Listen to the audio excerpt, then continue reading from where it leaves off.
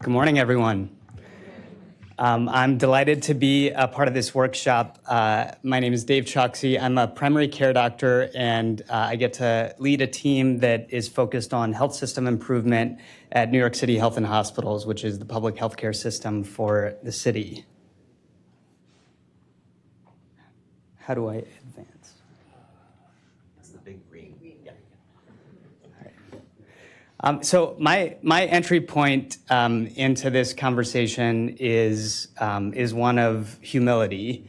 To recognize that there are many people who have been working on social determinants for decades. The community health center movement in the United States really started and was rooted in the idea that healthcare is not enough, that we have to address social determinants alongside healthcare. And so, I think one of the fundamental challenges that I hope we'll take on as part of this workshop is what I think of as how do we move from social determinants to social justice? And so this is just one possible paradigm for how we might think about that. If we start with social determinants as the idea of there being upstream causes of the causes of illness. And Admiral Giroir, sort of laid out the scientific underpinnings of this. But it raises the so what question, which John covered in his remarks as well, which is if we do accept that as a starting point, what do we do from there? And so, this is a potential trajectory for us to think of. We go from accepting that there are these fundamental causes of the causes. We think about social needs, which are individual or family level, things like food insecurity. Then we think about what should we do to actually address those social needs. That's where social services, things like public housing, but also non-governmental community resources come in. I think they're primarily sectoral solutions. So we think about housing or food insecurity or legal services, and we'll talk a little bit about each of those today.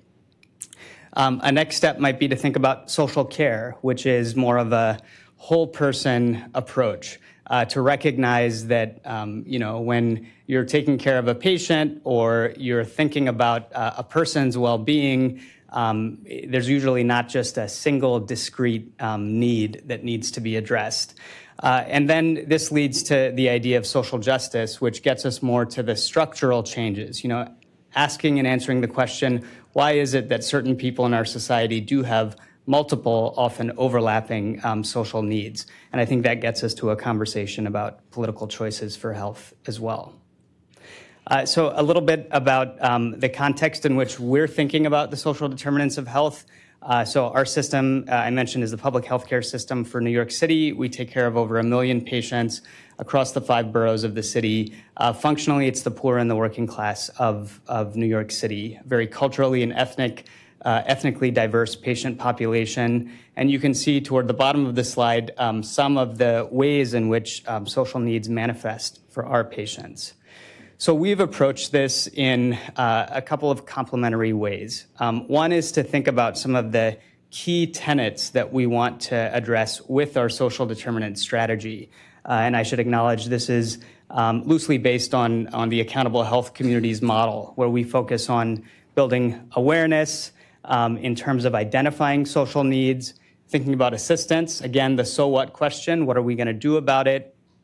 Alignment. So for us, thinking about what are some services that we might co-locate in our hospitals and clinics, but also reflect that our reflex should always be to partner with community-based organizations.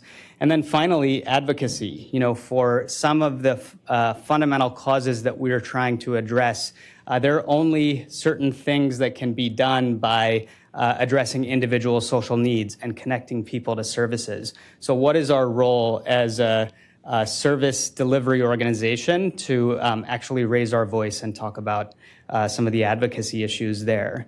And then the key domains on the right-hand side of this slide is really a way to take that strategy and get very hard-nosed about what is it that we're going to do to better serve our patients. And we've chosen to focus on these 4 key domains: housing, food security, legal services, and income support. And I'll wrap up just with this very specific example, which is our medical legal partnership. I think it may be one of the largest medical legal partnerships in the country, as a way to talk about what interventions we choose to invest in. Very much motivated by the needs that our patients have. We serve a very large immigrant population in New York City, for whom legal services are fundamental to livelihood, and it allows us to also make connections between things like legal services and housing, other social determinants.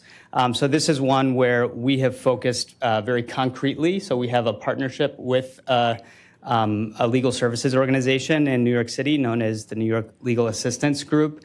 But it also allows us to surface some of those broader issues. For example, the proposed public charge rule, which would affect many of our immigrant patients as well, and so gives us a channel for advocacy as well. So I'll leave my opening comments there. I look forward to the discussion.